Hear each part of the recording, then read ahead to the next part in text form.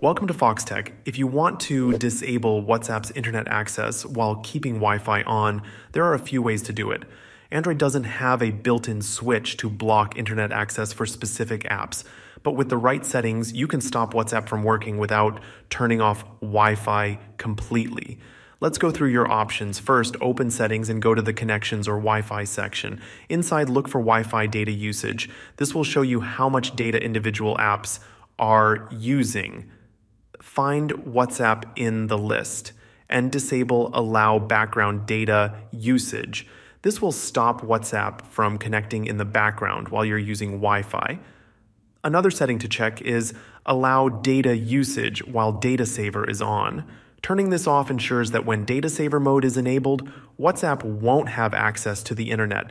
If you want more control, you can use a third-party firewall app like NetGuard or No Root Firewall. These apps let you block specific apps from using Wi-Fi or mobile data. With NetGuard, for example, you can simply disable Wi-Fi access for WhatsApp while keeping it enabled for other apps.